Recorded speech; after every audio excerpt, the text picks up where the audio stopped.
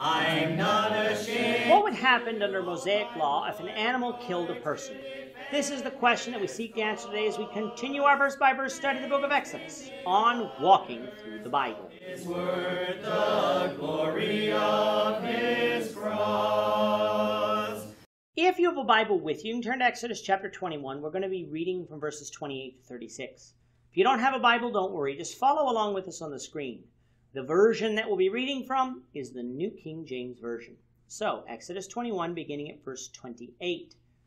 If an ox gores a man or a woman to death, then the ox shall surely be stoned, and its flesh shall not be eaten, but the owner of the ox shall be acquitted.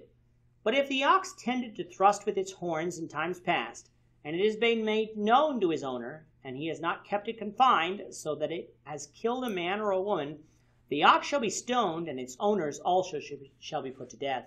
If there is imposed on him a sum of money, then he shall pay to redeem his life, whatever is imposed on him.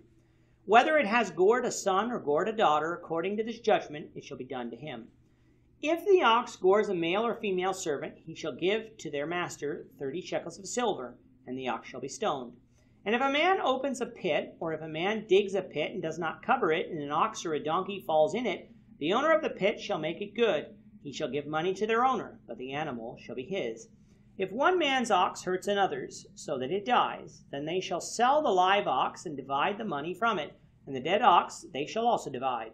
Or if it was known that the ox tended to thrust in times past, and its owner had not kept it confined, he shall surely pay ox for ox, and the dead animal shall be his own. In this chapter, we have God giving Moses a set of judgments that would be written in the book of the covenant, and therefore form a part of God's law with Israel. The 10 Commandments would also be a part of this law, as would the rest of the laws that we find in Exodus and Leviticus. There was not a moral law and a ceremonial law. There was one law for Israel to follow. It should be noted, however, that this was Israel's law. It was not the law for the Gentiles. When we fast forward to New Testament times, Gentiles are never commanded to keep any part of the law of Moses. Both Jews and Gentiles would only serve God under one law, the law of Christ. It is by this law that men and women will be judged, not by the law of Moses. So far in this chapter, we've dealt with different types of situations on how people were to treat other people. When it came to one person killing another person, the punishment was almost exclusively death. However, what happens if someone's animal were to kill another person? That's what verses 28 to 36 deals with. There are many different scenarios to be considered, so let's go through each of them. In general, if an ox, or any animal for that matter, were to kill a man or a woman, the ox was to be stoned, but the flesh not to be eaten. The owner of the animal would not be punished because he didn't do the killing, the animal did. This was the general rule. However, in order to avoid confusion, God laid out a few other scenarios too. What would happen if the animal killed a person, but the animal had been known for being dangerous? Was the owner of the animal still not to be punished? The answer to that is no. The owner would then be deserving of punishment for not watching his dangerous animal, and the animal will again be stoned.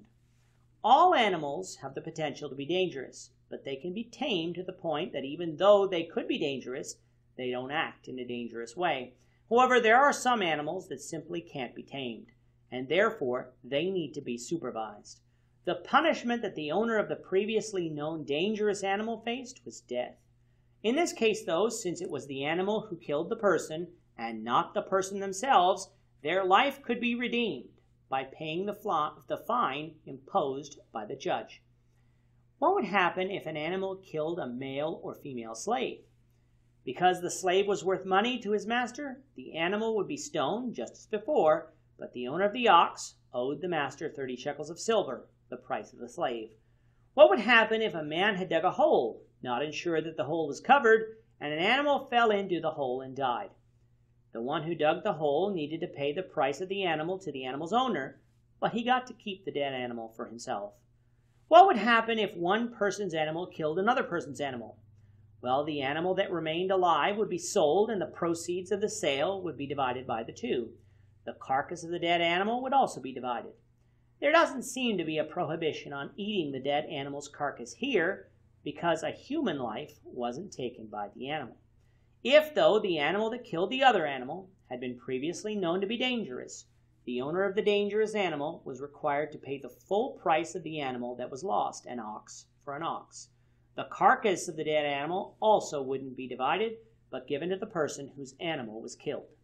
So in this case, the one who was careless with his animal paid a severe price, not only in having to pay in full for the animal that was killed, but also in not being able to share in the proceeds of the dead animal either. In this section and in this chapter as a whole, we see the value that God places on human life. Whether an animal or another human being killed a person, the punishment was almost always death.